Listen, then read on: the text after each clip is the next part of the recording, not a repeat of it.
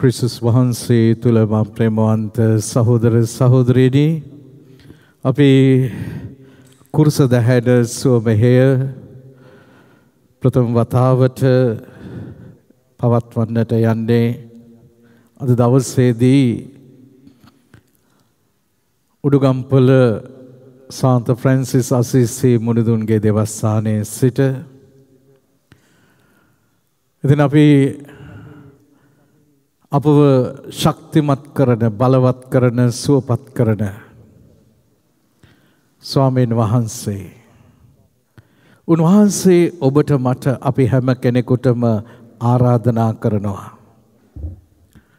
වෙහෙස වෙන්නා වූද බරුසලන්නා වූද සියල්ලෙනි මා වෙතට එන්න මම නුඹලාට සැනසීම දෙන්නෙමි කියලා.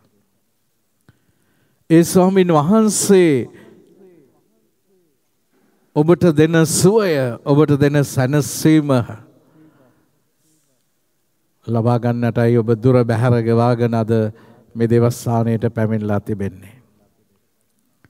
එසේනම් අපි ආරම්භයේදීම සප්‍රසාදී ජීවමාන ස්වාමීන් වහන්සේව අප මැදට කැඳවා ගනිමු. උන්වහන්සේට බාර කරමු අපේ ජීවිත මේ කුරුස දහන ඉදිරි ගමන මේ සාහනයට මේ රැස් වී සිටින ජනතාව විතරක් නෙවෙයි බොහෝ විදේශ රටවල ලක්ෂ සංඛ්‍යාත ජනතාවක් අපත් එක්ක එකතු වෙනවා. අපි හැම කෙනෙක්වම මේ මොහොතේ ස්වාමීන් වහන්සේ ඉදිරියට සප්‍රසාදී ජීවමාන ස්වාමීන් වහන්සේ ඉදිරියට කැඳවා ගනිමු. අපි හැම කෙනෙක්ම දනගසා මේ ගීතිකාවට සහභාගී වෙමු.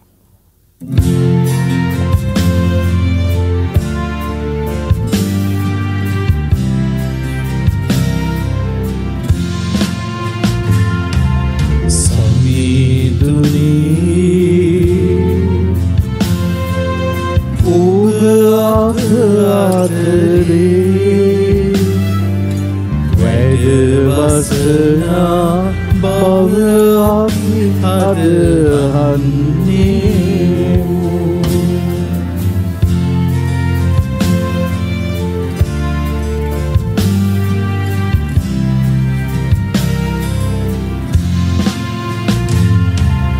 කුමක් කළත් මා උයේයත් මා මාසලම සමීරු ඇති නිසා ඔබට හොරා කිසි කරනු බෑ සමීරුනි ඔබ අප ආදරේ වැඩවසනා බව අපි අදහන්නේ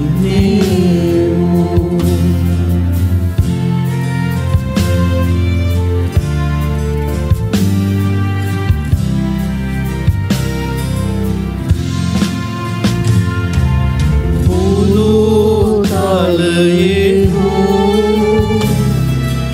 මුදු අතුලේ ආස් කුසද සමතන කිඳිනා සමිදු ඔබයි අවදිවි රකිනා සමිදුනි ඔබ අප ආදරේ වැඩවසනා බව අපි අදහන්නේ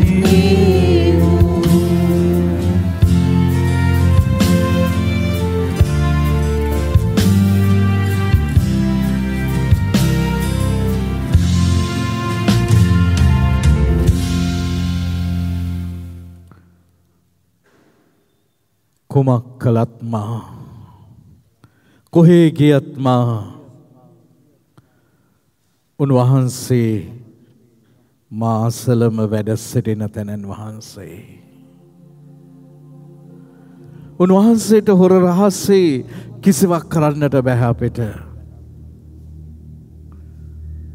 අපිට ඒ බව ගීතාවලියේ 139 උන්වහන්සේ අනාවරණය කරනවා එදේ.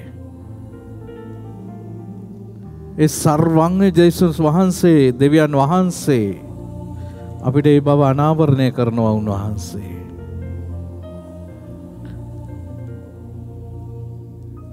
දාවිද් රජුරෝ පාපයක් කරලා උත්සාහ කළා හැංගිලා ඉන්න, දෙවියන්ගෙන් හැංගිලා ඉන්න. අවසානයේ මේ දේව හිත හඳුනාගත්ත දෙවියන් වහන්සේගේ බැල්ම තේරුම් ගත්ත දාවිද් රජුරෝ මෙහෙම කියනවා,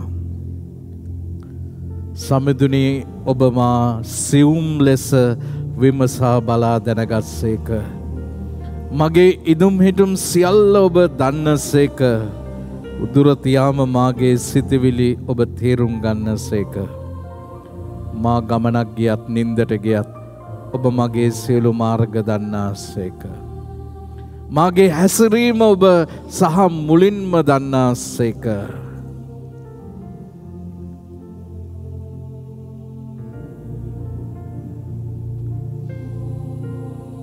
දාවිද් කියනවා, ඔබෙන් සැඟවී මම කොතැනට යන්ද?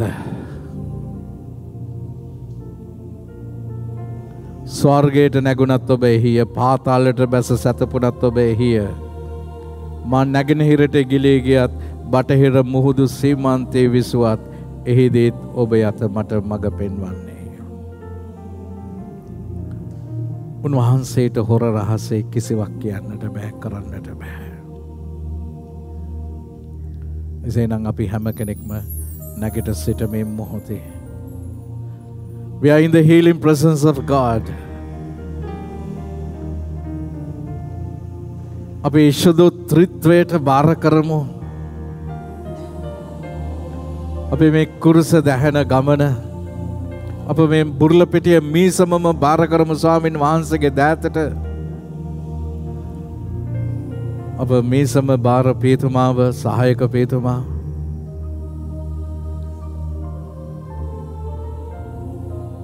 මේ මීසන් සංඝය මේ දේව ජනතාව විවිධ ප්‍රදේශ වලින් ස්වාමින් වහන්සේගේ සුවය හොයාගෙන ඇවිල්ලා ඉන්න හැම කෙනෙක්වම අපි බාර කරමු මේ මොහොතේ. ඒ ත්‍රිත්වික ආලේපනයට මන්ද අසීසියේ සාන්ත ෆ්‍රැන්සිස් තුමන් ඒ ත්‍රිත්වික ආලේපනය ලැබපු සුද්ධවන්තයෙක්. ඉතින් එහෙව් තැනක එහෙව් සුද්ධ භූමියක මේ කුරුස දහන මෙහෙ ආරම්භ කිරීමට ලැබීම භාග්‍යයක්. මොකද මගේ පූජක පැවිදි ජීවිතයේ ආරම්භය එතනයි. උන්වහන්සේ මාව නැවත එතනට අරගෙන ඇවිල්ලා තියෙනවා. ඒ ශුද්ධ ත්‍රිත්වයට අපි බාර කරමු මේ මොහොතේ.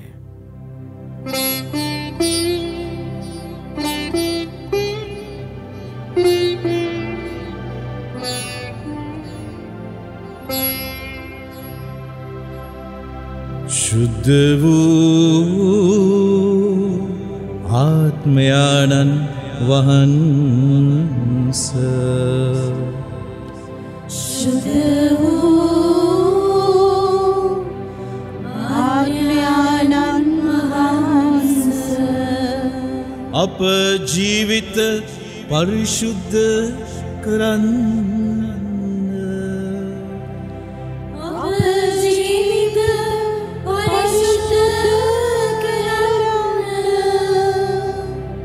ඔබගේ ශුද්ධාත්ම ස්ප්‍රීතුවෙන්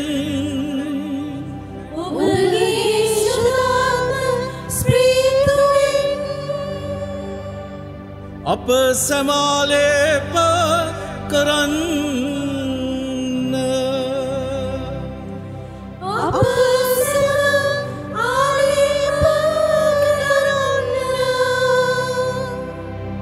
ශුද්ධ වූ ආත්මයාණන් වහන්ස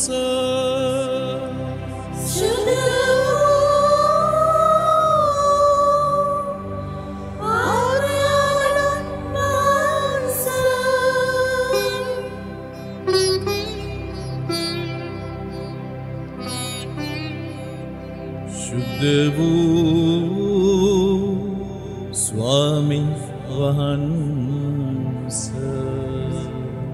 ශුද්ධ වූ ස්වාමීන් වහන්ස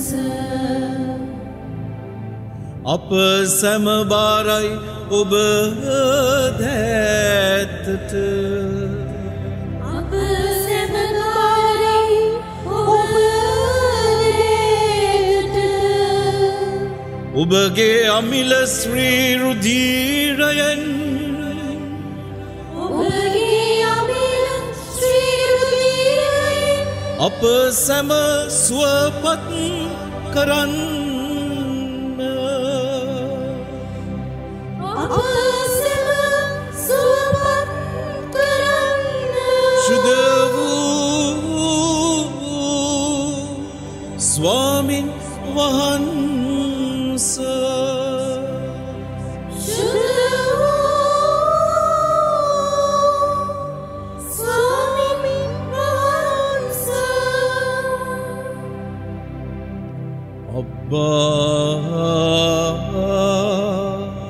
පියාණන් වහන්ස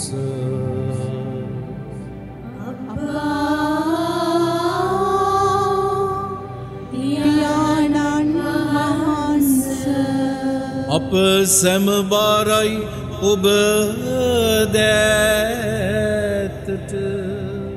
අප සැමබාරයි ඔබ දැත්තට අප පවුල් බාරයි ඔබ දැත්තට අප පවුල් බාරයි ඔබ දැත්තට අප අනාගතය බාරයි ඔබ දැත්තට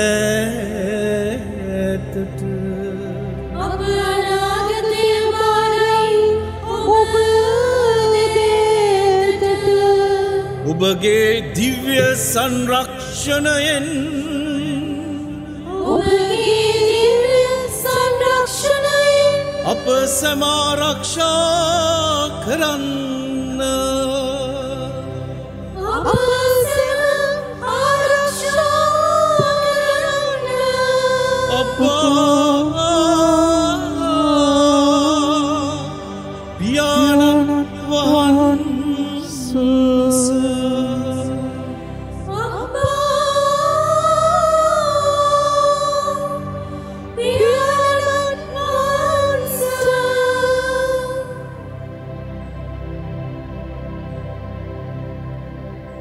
ශුද්ධ වූ ස්වාමීන් වහන්ස ශුද්ධ වූ ස්වාමීන් වහන්ස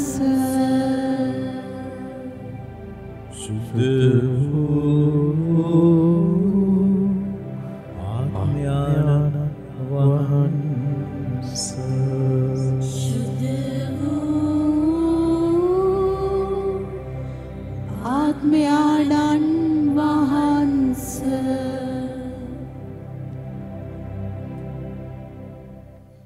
ප්‍රමෝන්තේනි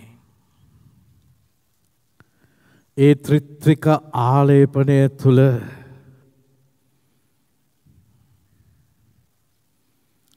යක්ෂයාට නපුරාට පැවැත්මක් නැහැ. නපුරේ කිසිම බලවේගයකට පැවැත්මක් නැහැ. එනිසා තමයි අපිට ලැබිලා තියෙන ලොකුම ශක්තිය තමයි මේ සුදු ත්‍රිත්වය පියාණන් වහන්සේ පුත්‍රයාණන් වහන්සේ ශුද්ධාත්මයන් වහන්සේ අපිට ඉන්නවා මෙන්න මේ නපුරේ බලවේගත් එක්ක සටන් කරන්න යක්ෂයා මාංශය සහ ලෝකයේත් එක්ක. දැන් අද දවසේදී ස්වාමීන් වහන්සේට ස්තුති කියනවා ප්‍රශංසා කරනවා ලැබුණා වූ ඒ සීල වර ප්‍රසාද වලට දිව්‍ය සප්‍රසාද වහන්සේ තුල ජීවමානව වැඩ සිටින දිව්‍ය ගැලවුම් කරුවාණනි ඔබ වහන්සේගේ ශ්‍රී හස්තේ බල මහිමෙන් මෙවර උසස් පෙළ විභාගයට මුහුණ දුන් පුතාට එහි හොඳ ප්‍රතිඵල ලැබුණා. ඔබ වහන්සේට අනේක වාරයක් ස්තුතියි. දිව්‍ය ගැලවුම් කරුවාණනි 22 වෙනි උපන්දිනය සැමරු පුතුට ඔබ වහන්සේගෙන් ලැබුණු සියලු වරප්‍රසාද වලට ඔබ වහන්සේට අනේක වාරයක් ස්තුතියි. දිව්‍ය සප්‍රසාද වහන්සේ තුල ජීවමානව වැඩ සිටමින් අප කඳුලැලි වලට සහනය දෙන්නා වූ දෙවිස් සපියාණනි පසුගිය දිනවල අප පවුලට තිබුණු සියලු කරදර වලින් නිදහස් වීමට සහ අප ව්‍යාපාරය දියුණු කර ගැනීමට ලැබුණ නිසා ඔබ වහන්සේට අනේක වාරයක් ස්තුතියි. ඒ වගේම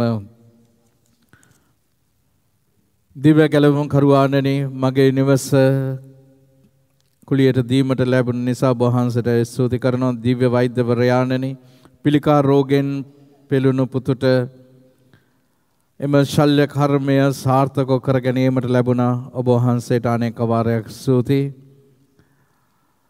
ඒ වගේම දිනේගේ විදේශ ගමන සාර්ථක කර ගැනීමට ලැබීම ගැන දිව්‍ය ගැලවුම් කරුවාණනි පුතාට හොඳ රැකියාවක් ලැබීම ගැන ඔබ වහන්සේට ස්තුති කරනවා.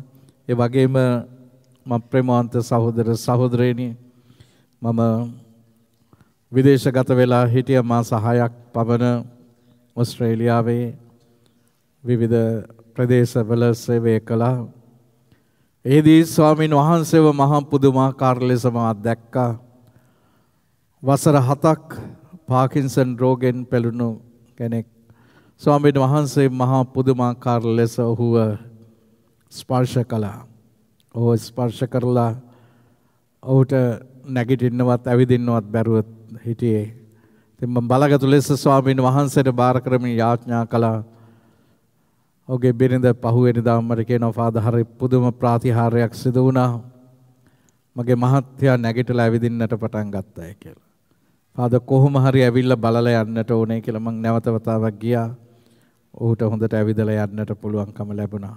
Praise the Lord. Praise the Lord. ප්‍රශංසා වේවා. ප්‍රශංසා වේවා. මහිමය වේවා. මහිමය වේවා. ඒ වගේම බ්‍රිස්බන් නුවරදී මාව එක තැන් වලට අරගෙන ගියා මහත්තයෙක් වාහනේ. ඔහු දැඩි ලෙස දුම්පානයට ඇබ්බැහි වෙලා හිටියේ. මම ඒත් විහිළු කරුවා දැන් ඔයත් එක්ක ගිහිල්ලා මම වාහනෙන් බැහැලා යනකොට හරියට මම සිගරට් බීලා වගේ තමයි තේරෙන්නේ. ඉතින් අවසාන දවසේදී මම ඔහුගේ කටටම කුරුසේ තියලා මම ආශිර්වාද කළා. මම කිව්වා අද ඉඳලා ඔබ එක සිගරට් එකක්වත් බොන්නේ නැහැ.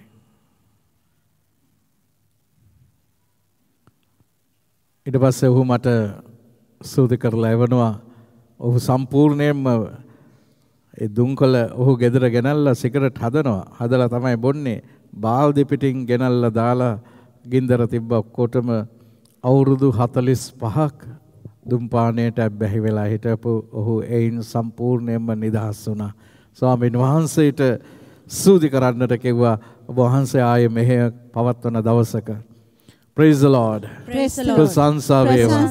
මහිමය වේවා. මහිමය වේවා. මේ සියල්ල තුලින් අපිට කියන්නේ දෙවියන් වහන්සේට සියල්ල කළ හැකි. උන්වහන්සේට සියල්ල කළ හැකි. ඒ සියල්ල කළ හැකි ස්වාමීන් වහන්සේ අපේ ජීවිතේ ප්‍රශ්න කරදර කම්කටොළු මේ සියල්ල මැද්දේදී උන්වහන්සේ අපිව අතහරින්නේ නැහැ. මිනිස් මනසකින් අපිට බැලුවම ඒදී අපිට කරගන්නට බෑ. නමුත් අපි දෙවියන් තුළ යපුණම දෙවියන් කෙරෙහි උන්වහන්සේ කෙරෙහි විශ්වාස කරද්දී කවදාවත් අපිට කරන්නට බැරි දෙයක් නැහැ. ඒ දේ තමයි ශුද්ධ පාවුලතුමා අපිට ප්‍රකාශ කරන පිලිප්පි 4:13 I can do everything in the Lord who strengthens me. මම බලවත් කරන්නව තැනන් වහන්සේ තුල මට සියල්ල කළ හැකියි. ඒ අත්දැකීම තුල අපි ස්වාමින් වහන්සේට කියමු.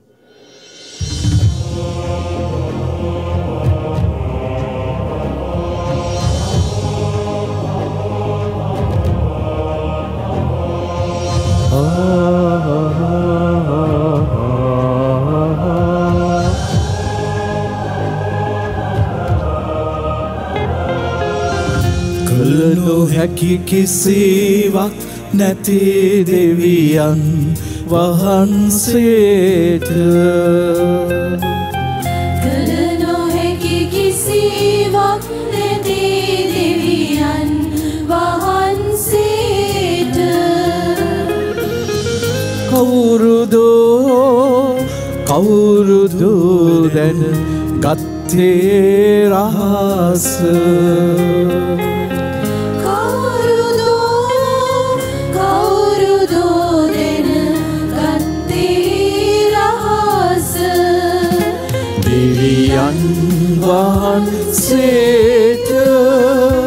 දෙවියන් වහන්සේට සියල්ල කළ හැකිය සියල්ල කළ හැකිය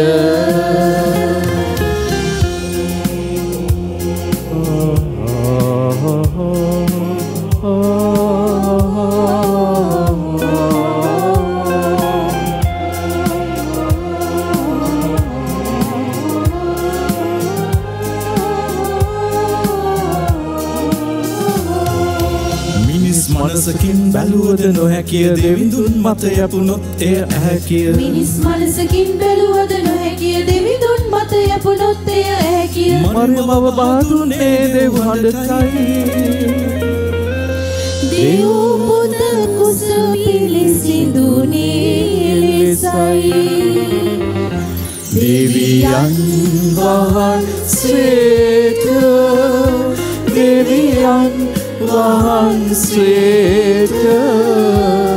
සියල්ල කළ හැකිය සියල්ල කළ හැකිය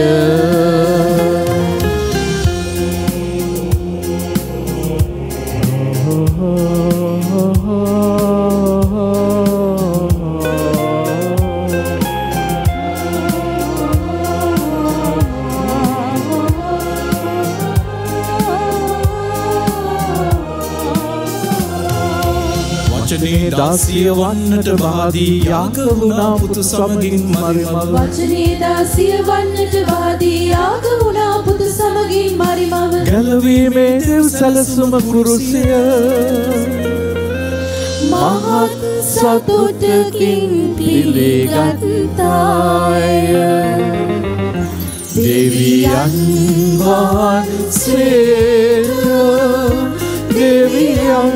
වහන්සේට සියල්ල කළ හැකිය සියල්ල කළ හැකිය කළ නොහැකි කිසිවක් නැති දෙවියන් වහන්සේට කළ නොහැකි කිසිවක් නැති දෙවියන් වහන්සේට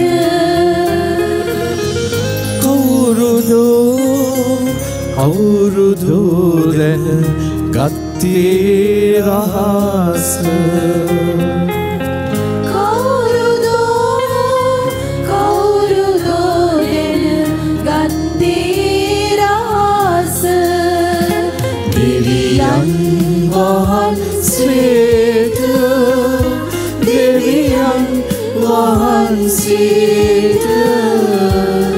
සියල්ල කළ හැකිය සියල්ල කළ හැකිය සියල්ල කළ හැකිය සියල්ල කළ හැකිය. Praise the Lord. Praise the Lord. Prasansa veva. Prasansa veva. Mahime veva. Hallelujah. Hallelujah. Hallelujah. Hallelujah. Praise the Lord. Praise the Lord. ප්‍රමාන්තේනේ දැන්වීම් කිහිපයක් සුළු මොහොතට වාඩි වන්න. සෑම සිකුරාදා දිනකම උදෑසන 7ට අපි නම්බර නිකුත් කිරීම කරනවා. දවසකට නම්බර 60ක් පමණයි දෙන්නේ. ඉන් අනතුරුව උදේ 8:30ට සෝමෙහය සහ සුදෝ දිව්‍ය පූජා යාගය පවත්වනු ලබනවා. ඉන් අනතුරුව තමයි පෞද්ගලික ආශිර්වාදයන් සිදු කරනු ලබන්නේ. කරුණාකර ඔබ දේවස්ථානයට එනකොට ඔබගේ දුරකථන සම්පූර්ණයෙන් ස්විච් ඔෆ් කරගෙන පැමිණෙන්න. ඒ වගේම මේ අවට පොලිතින් මේවා දාන්නට එපා. ඔබ ගෙනාපු ඒ ද්‍රව්‍ය නැවත ඔබ අරගෙන යන්න. මේ දේවස්ථානයේ ලස්සන දේවස්ථානයක්. ඒ දේවස්ථානය අපි ලස්සනට පිරිසිදුව තබා ගැනීම අපේ යුතුයකමක්. ඒත් එක්කම මම ඔබට ආරාධනා කරනවා මෙතන ඉන්න ගීතිකා කියන්නට පුළුවන් අය, දක්ෂ අය. ඉතින් ඒ අයට අපි ආරාධනා කරනවා ඔබට පුළුවන් ඒ කුරුස දහනට සම්බන්ධ වෙන්න. ඉතින් ඒ අයව මම තෝරා ගන්නවා, තෝරාගෙන පුහුණු කරනවා. ඉතින් කැමති අයට පුළුවන් එයට සහභාගී වෙන්න, ජන වන්දනාවට සහභාගී වෙන්න, කේවීම් වලට, ඒ කටයුතු වලට සහභාගී වෙන්නට පුළුවන්. නැගිට සිටින්න. ස්වාමීන් වහන්සේ ඔබ සමග වන සේක්වා. ඔබ සමගද වන සේක්වා. සුවිශේෂක ශතවර ලුක්තුමන් විසින් ලියා තිබෙන දේව වාක්‍යන මෙසේය. ස්වාමීන් වහන්සේට වන්දනය වේවා. ලුක්තුමාගේ සභාරංචේ 12 වෙනි පරිච්ඡේදයේ 1 සිට 4.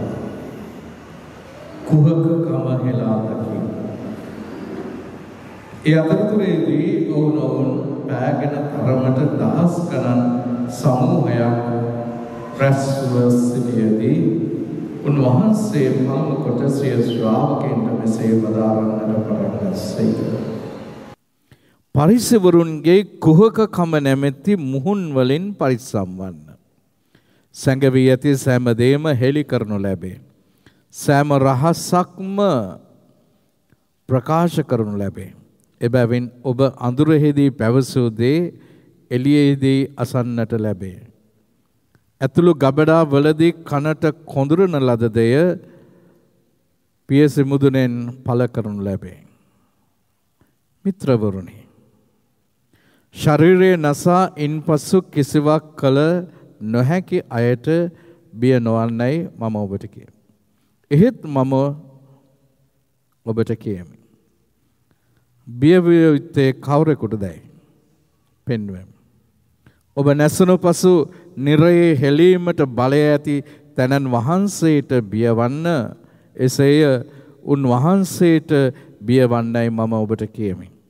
තුට්ටු දෙකකට ගේ කුරුල්ලන් 5 දෙනෙකු විකුණනවා නොයේද? දෙවියන් වහන්සේ ඔවුන්ගෙන් එක්කෙනෙකුවත් අමතක නොකරනසේක. ඔබගේ හිසකේ සියල්ල පවා ගණන් කොට ඇත. බිය නොවන්න, ඔබ ගේ කුරුල්ලන් රාශියකට වඩා අගනේය. සමිදානන් වහන්සේගේ ගැලවීමදායක සුභාරංචිය නම් මෙසේය. ක්‍රිස්තුනි ඔබ වහන්සේට ප්‍රශංසා වේවා.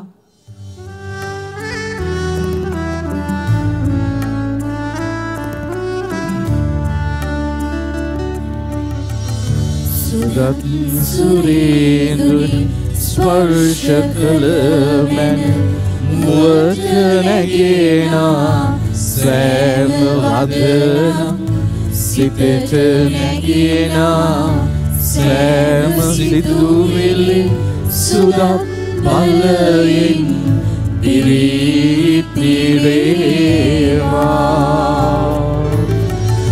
සුදත් සත්වර ඔබ කෙරෙහි වේවා. ඔබට ආශිර්වාද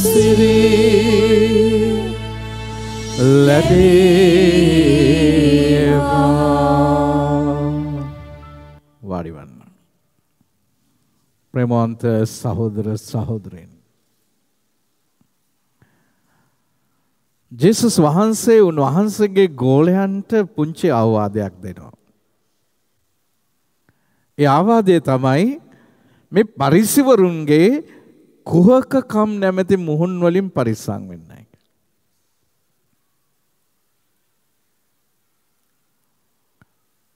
ජේසුස් වහන්සේ හුඟක් අවස්ථාවලදී පරිසවරුන්ව විවේචනයට භාජනය කළා.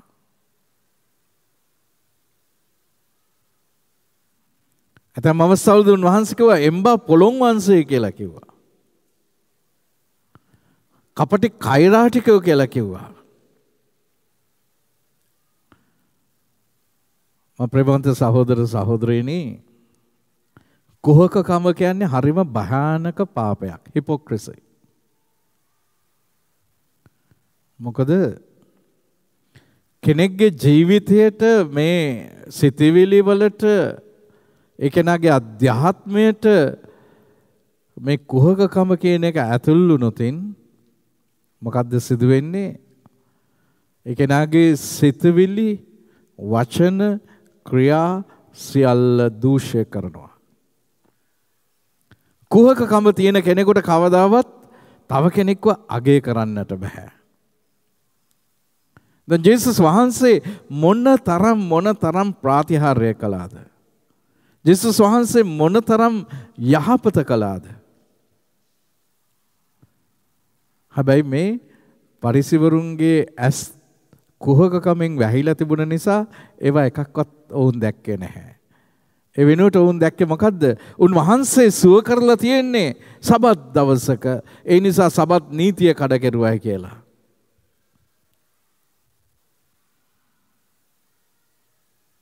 අවසානයේ මේ කුහකකමේ තරම කොච්චරද කියනවා නම් ඒකට හිටපු නායක පූජකවරු, පරිසවරු, සද්දෙසිවරු මේ ඔක්කොම එකතු වෙලා ජේසුස් වහන්සේව කුරුසියේ ඇන ගහලා මරලා දානවා. අනේ නිසා තමයි උන්වහන්සේ මේ පුංචි අවවාදය දෙන්නේ ওই කුහකකමෙන් බේරෙන්න. ඊළඟට උන්වහන්සේ දෙන්නවා අපිට ප්‍රශ්නයක් අහනවා. අපි බය වෙන්නට ඕනේ කාටද කියලා. දැන් මම ඔයගොල්ලන්ගෙන් ඇහුවොතින් ප්‍රශ්නයක් ඔයගොල්ලෝ බයෙන් දෙන්නේ. බයෙන් ඉන්න අය බලන්න අත උස්සන්න. බයෙන් ඉන්න අය කවුරු හරි බයෙන් ඉන්නව නම් අත උස්සන්න. praise the Lord. කවුරුත් බයෙන් නැහැ.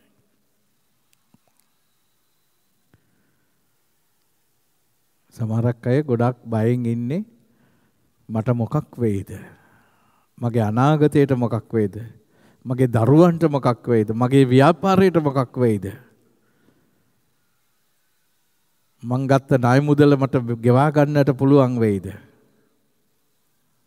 මගේ රස්සාවේ උසස් වීමක් හම්බ වෙයිද? මාව රස්සාවෙන් එළියට දායිද?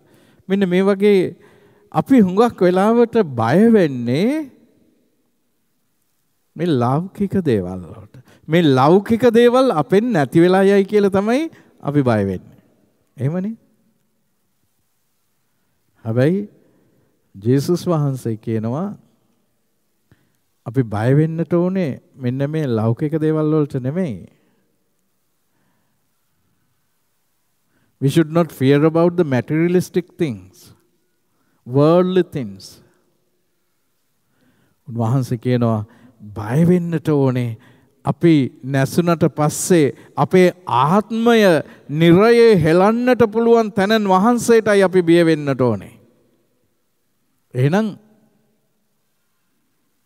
අපිව මේ අපේ ආත්මය විනාශ කරන, අපේ ආත්මය, අපේ ලස්සන ජීවිතය, අපේ හොඳ ගති පැවතුම්, අපේ ලස්සන පවුල, අපේ කතෝලික ජීවිතය පැවැත්ම නැතිනාශ කරලා විනාශ කරලා අපිව මනුෂ්‍යයන්ව දෙවියන් වහන්සේගේ සමානකමට මවපු මේ මිනිසාව අමනුෂ්‍යයන් බවට පත් කරන බලවේග 7ක් තියෙනවා. අන්න ඒකට තමයි අපි බය වෙන්නට ඕනේ. මොකද මේ බලවේග වලට අපි ගොදුරු වුණාම අපේ අර ලස්සන ආත්මය නැතිනාශ වෙලා යනවා, විනාශ වෙලා යනවා. මොකක්ද ඒ 7? කාට හරි කියන්න පුළුවන්? අපේ අධ්‍යාත්මය විනාශ කරන 7ක් තියෙනවා. ඒ මොනවද? දහම් පාසලේදී ඉගෙන ගන්නට ඇති. ඒ තමයි මුල් අගුණ පව් කියලා කියන්නේ මුල් අගුණ පව් 7ක්. මතකද මුල් අගුණ පව් මොනවද කියලා? ඒක පළවෙනි මේක තමයි උඩඟුකම. උඩඟු උද්දච්චකම. දැන් බලන්න දෙවියන් වහන්සේගේ සමානකමට මවපු මනුෂ්‍ය ආදම් සහ ඒව උඩඟු වුණා උද්දච්ච වුණා දෙවියන්ට සමාන වෙන්නට උන් ලෑස්ති වුණා. උඩඟු වෙලා අන්තිමට දේව සම්මුඛයෙන් නිරපලා දැම්මා.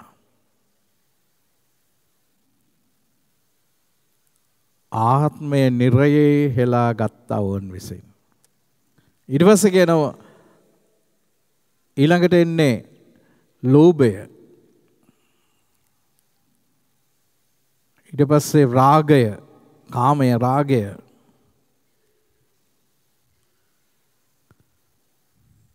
ක්‍රෝධය, කෑදරය.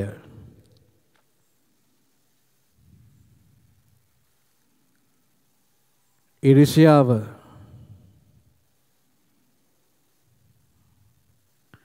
සහ අලසකම. මේ තුලින් තමයි අපිව නපුරා විසින් අපේ අයිතිය අයිති කරගෙන අපේ ආත්මය සම්පූර්ණයෙන්ම නිරයට හෙලා දමනවා. කෙලින්ම දේව සම්මුඛයෙන් අපිව නිරපලා දමනවා. දැන් බලන්න අද ලෝකෙට වෙලා තියෙන්නේ මොකද්ද කියලා? මේ මුල් ලගුණ පව් ටික නෙමේද මේ ක්‍රියාත්මක වෙන්නේ අද මේ ඊශ්‍රායලෙත් පලස්තීනෙත් සුදු දේශය දෙවියන් වහන්සේ විශේෂාකාරයෙන් තෝරාගත්තා වූ දේශය අද මහා යුද්ධයකට පැටලිලා තියෙනවා.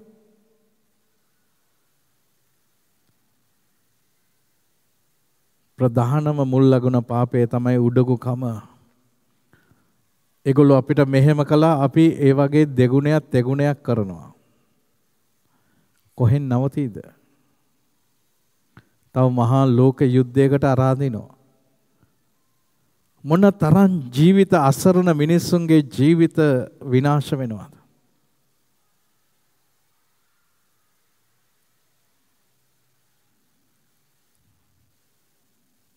අපි විශේෂයෙන් යාඥා කරන්නට ඕනේ ඒ වෙනුවෙන්. මේ ක්‍රෝධය, වෛරය මිනිස් සිත් සතන් තුළ පැල්පදියම් වෙලා මිනිස් ගුණධර්ම ගැන හිතන්නේ නැහැ. මේ අවිආයුධ වලින් අවුරුදු ගණන් තමුන් රැස් කරගත්ත දේවල් හැම දෙයක්ම එක මොහොතකින් සුණු විසුණු කරලා දානවා. බල තණ්හාව.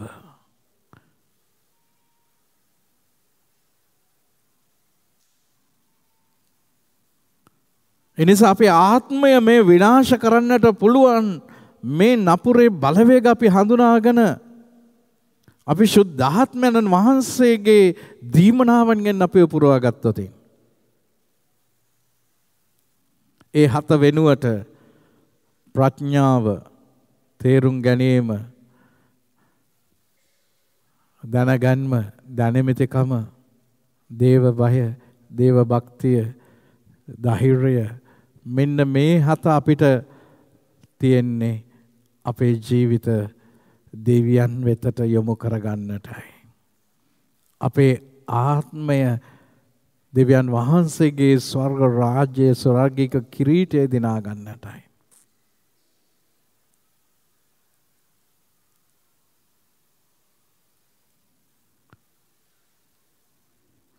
එක දවසක් දහම් පාසලේ දරුවෙකුට මම දහම් පාසලේ ළමයිට දවසක් කියලා දුන්න මේ මුල් ලගුණ පව් ගැන.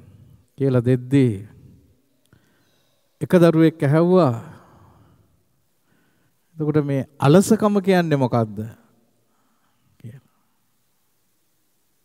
අලසකම. මං කිව්වා ඔබ බොහොම හොඳ ප්‍රශ්නයක් ඇහැව්වේ. අලසකම තුල කොහොමද අපි අපේ ආත්මය නැති කරගන්නේ? දැන් හුඟක් අය අපි දකිනවා අපි 50 10 ගත්තම පළවෙනි 53 තියෙන්නේ දෙවියන් වහන්සේට ප්‍රේම කරන්නට.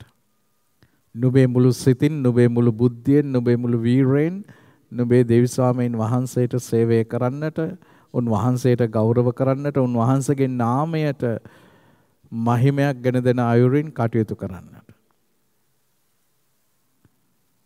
දැන් බලන්න ඉරුදින දිව්‍ය පූජාව අලසකමේ යක්ෂයා ඇතුල් වුණා මොකද කරන්නේ?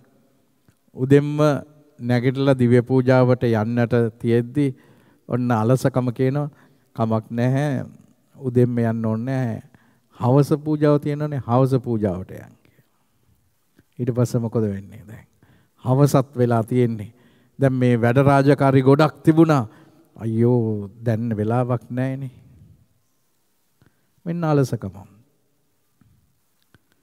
දැන් අම්මා තාත්තා කියනවා අපි කට්ටිය එකතු වෙලා ජපමාලේ කියමු මේ ඔක්තෝබර් මාසයේ දේවමෑණියන්ගේ මාසය. ඔන්න ජපමාලේ කියන්න අම්මා එනවා ළමයි ටික කෝ අලසකම එක්කෙනෙක් ෆෝන් එකේ එක්කෙනෙක් කම්පියුටර් එකේ එක්කෙනෙක් ටැබ් එකේ මොකද වෙලා තියෙන්නේ දැන් මෙන්න අලසකම අර අලසකම ආපුවම මේ කොන්තය සම්පූර්ණයෙන්ම කොන්තේ කියපු අය ඊට පස්සේ කියනවා කමක් නැහැ භක්තියෙන් අපි එක කොන්ත පන්තියක් කියන එක හොඳයි එහෙම කරමු අන්තිමට මොකද වෙන්නේ අලසකම රිංග ගත්තම ඒකත් නැතු යනවා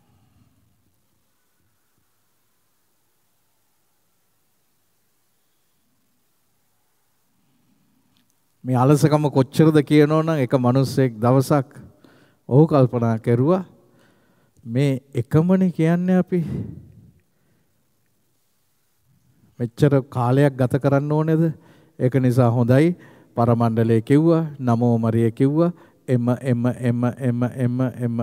එම කියලා පිතා පුත්‍රයා දාලා ආපහු ඔක්කොම ෂෝට් කළා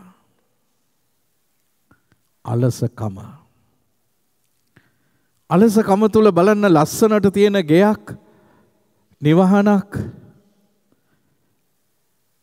ජරාවාසයක් බවට පත් වෙන්නට පුළුවන්. අලසකම තුල තමුන්ට මේ දේ දැන් පෞල් ජීවිතයේ මෙන්න මේ දේ මට සිදු වෙගෙන යනවා. මගේ පෞල් ජීවිතේ විනාශ වෙගෙන යනවා. එතනදී මම ක්‍රියාත්මක විය යුතුයි. නියපොත්තෙන් කඩන්නට තියෙන දේ පොරවෙන් කපනකන් තියාගන්නේ නැතුව සමහරට අලසකම නිසා ඒවා ඔක්කොම යටපත් වෙලා යනවා. එහෙනම් උන්වහන්සේ අද කියනවා තවත් උන්වහන්සේ බොහොම අපිට දෙනවා ලොකු සහතිකයක් දෙනවා. ඒ තමයි උන්වහන්සේ කියනවා ඔබේ හිසකේ සියල්ලම ගණන් කරලා තියෙන්නේ. බිය නොවන්න. ඔබ ගේ කුරුල්ලන් රාශියකට වැඩි අගනවා. එහෙනම් අපි බය වෙමු. අපේ ආත්මයත් ශරීරයත් නිරේ හෙලන්නට පුළුවන් තැනන් වහන්සේට. ඒ නිසා තමයි ප්‍රඥා පොතේ අපිට කියලා දෙන්නේ කොහොමද? Fear of God is the first stage of wisdom. දෙවියන් වහන්සේට බය භක්තිය තමයි ප්‍රඥාවේ ආරම්භය. අපි සියලු දෙනාම සප්‍රසාදේ ජීවමාන ස්වාමීන් වහන්සේ ඉදිරියට ගෙනිමු අපේ ජීවිත.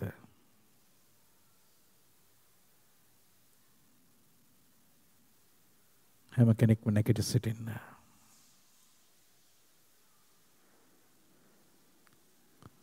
අපගේ මුන් වහන්සේට ස්වාමීනි ඔබ වහන්සේගේ බලය ඔබ වහන්සේගේ ශක්තිය මහා මූදේ රැලි හමනවා වගේ ඇවිල්ලා අප වෙතට වැදිලා ඒවා සම්පූර්ණයෙන්ම සෝදාගෙන යන්න.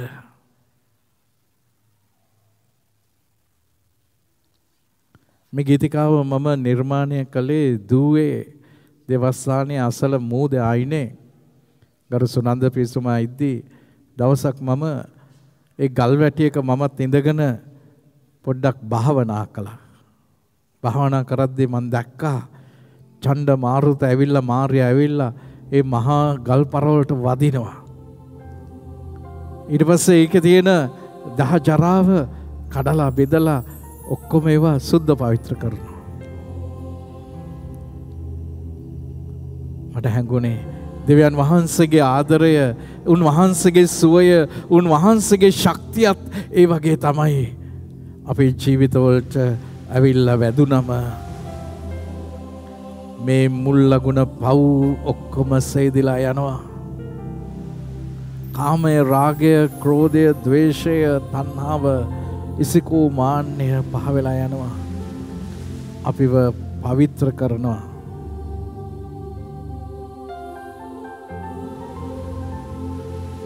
The power of God, the love of God, dashing against us, the tidal waves of God,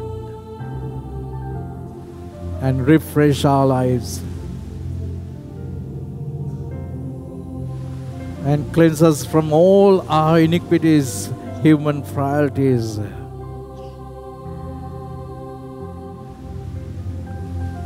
මට පසු ඔබ ගායනා කරන්න. සමීදුනි ඔබ බලය මහමුදේ රැලි හමන්නාසේ අප යට කරමින් ගලා බසින සේක. සමීදුනි ඔබ බලය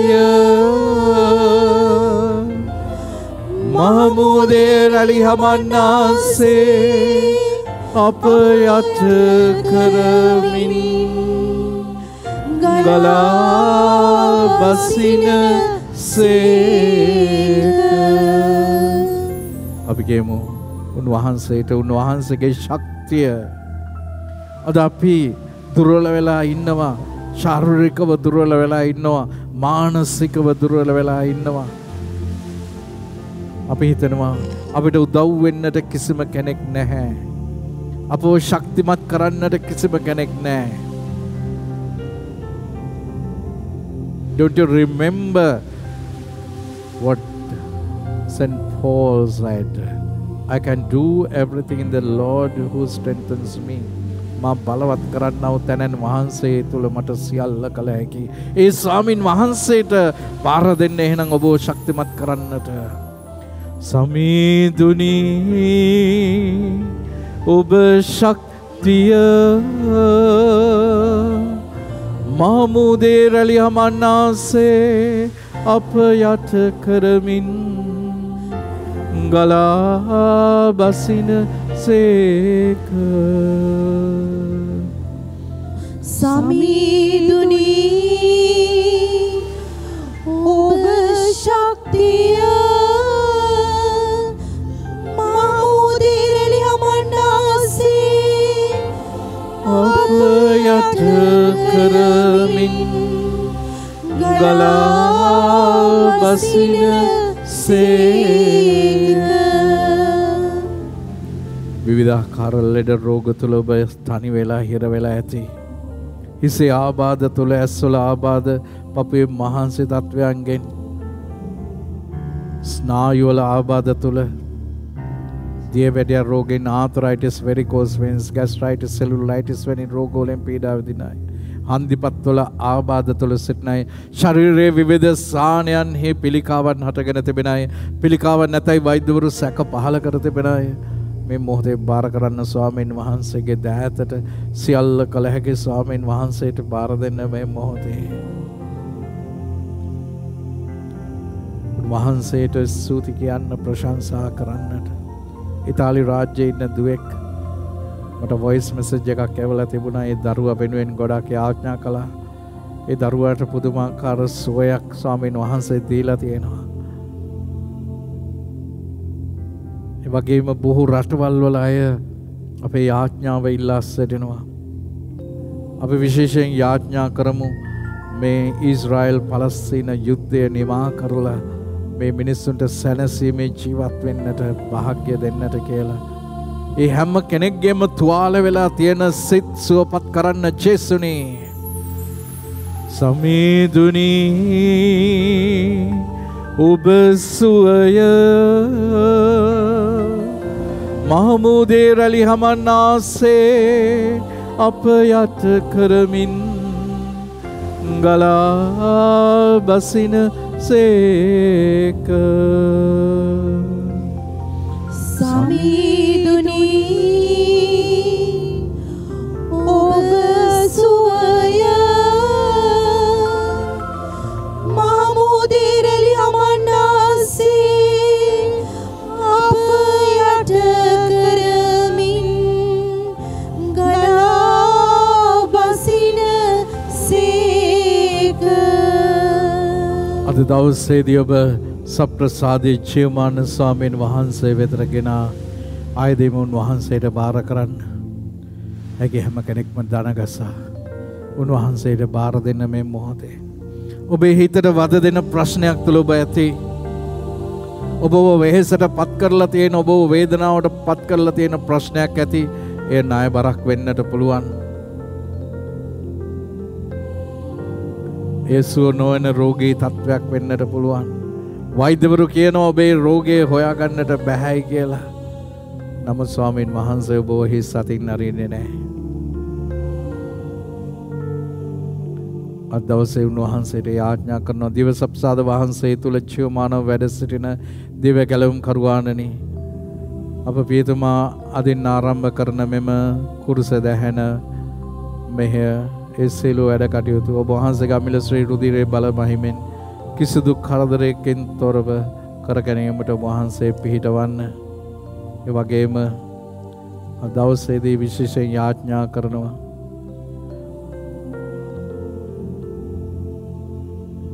ආදර ජේසුස් ඉදිරියේදී දරුවා මුණ දෙමින් යන පරීක්ෂණය සාර්ථක ප්‍රතිඵල ලබා දෙන්න.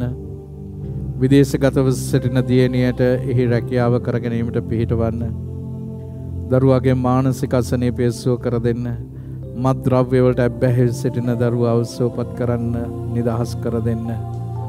දියණියට නිවසක් තනා ගැනීමට පිහිටවන්න. පියාගේ අසනීපය සුව කර දෙන්න. ඒ වගේම වැරදි සම්බන්ධයකට ගොදුරු වෙලා සිටින තාත්තා කෙනෙකුට යාඥා කරමු ඔහුව නිදහස් කර දෙන්නට කියලා. අපි ස්වාමීන් වහන්සේට බාර කරමු මේ මොහොතේ. සියල්ල කළ හැකි ස්වාමීන් වහන්සේට බාර කරමු මේ මොහොතේ. විවාහ ජීවිතයට පත් වෙලා වසර ගණනාවක් ගෙවිලා ගිහිල්ලා තවමත් දරුපලක් නැතුව අසරණව සිටින ඒ හැම කෙනෙක්වම උන්වහන්සේට බාර දෙන්න.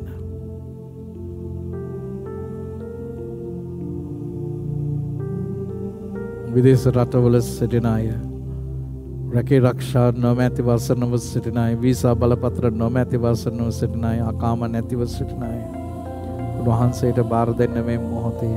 සියල්ල කළ හැකි ස්වාමීන් වහන්සේට බාර කරන්න මේ මොහොතේ. මේ මොහොත වන විට රෝහල් ගත වෙලා සිටින අය, දැඩි සත්කාර ඒකකවල ප්‍රතිකාර ලබන අය උන්වහන්සේට බාර දෙන්න. ජේසුස් ඔබෙන් අහනවා මම ඔබට කුමක් කර දෙනවාට ඔබ කැමතිද? What do you want me to do for you? ඒ ජේසුස්ට බාර කරන්න මේ මොහොතේ සප්‍රසාදී ජීවමාන ස්වාමීන් වහන්සේ ඉදිරියේ ප්‍රාතිහාර්යයක් ඉල්ලලා උන්වහන්සේට මොරගසන්න මේ මොහොතේ ප්‍රාතිහාර්යයක් ඉල්ලලා මොරගසන්න.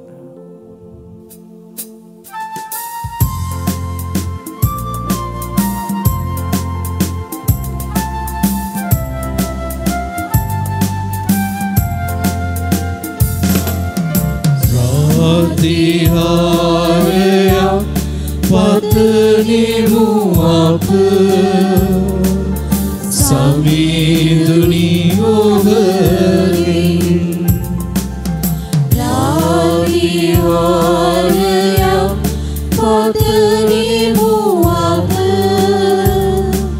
සමීදුනි ඔබගෙන්.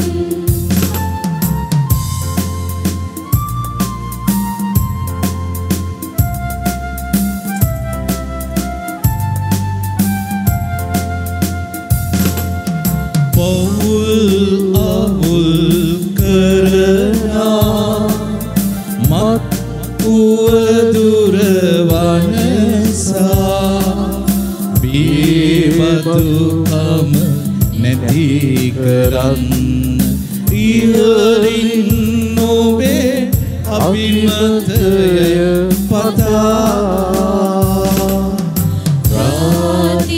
ප්‍රතිහාරයක් පතනිමු අප සමිඳුනි ඔබගෙන් ප්‍රතිහාරයක් පතනිමු අප සමිඳුනි ඔබගෙන්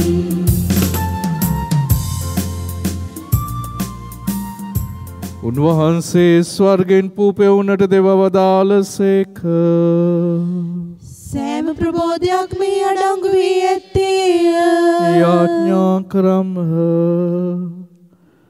ජේසුස් ක්‍රිස්තුස් ස්වාමිනී දිව්‍ය ගැලවුම් කරුවාණනි දිව්‍ය වෛද්‍යවරයාණනි ඔබ වහන්සේ කල්වාරි කුරුසියේ සිට සිඳහෙළුවා වූ එය අමිල ශ්‍රී රුධිරය අපගේ කර්ණිකා කෝෂිකා හරහා ගමන් කරමින් සුවයත් සැනසීමත් දානය කරන්නට කරුණා කළ මැනව.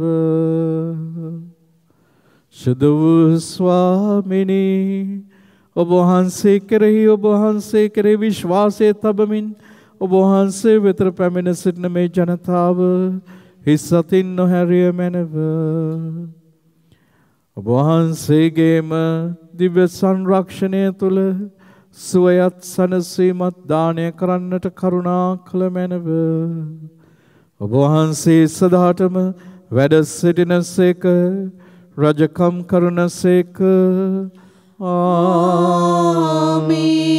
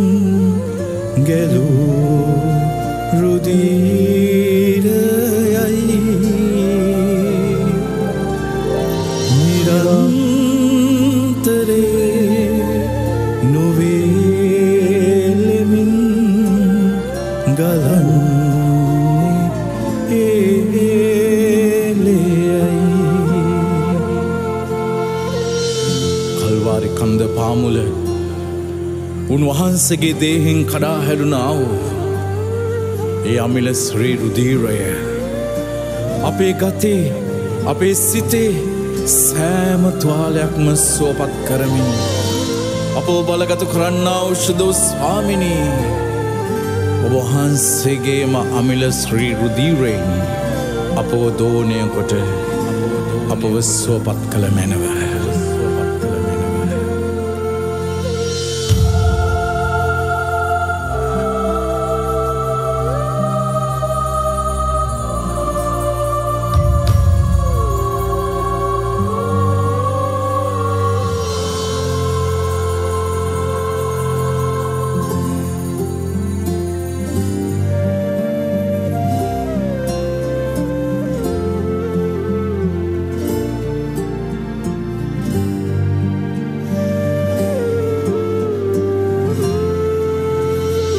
මගේ සිතේ තුවාලයන්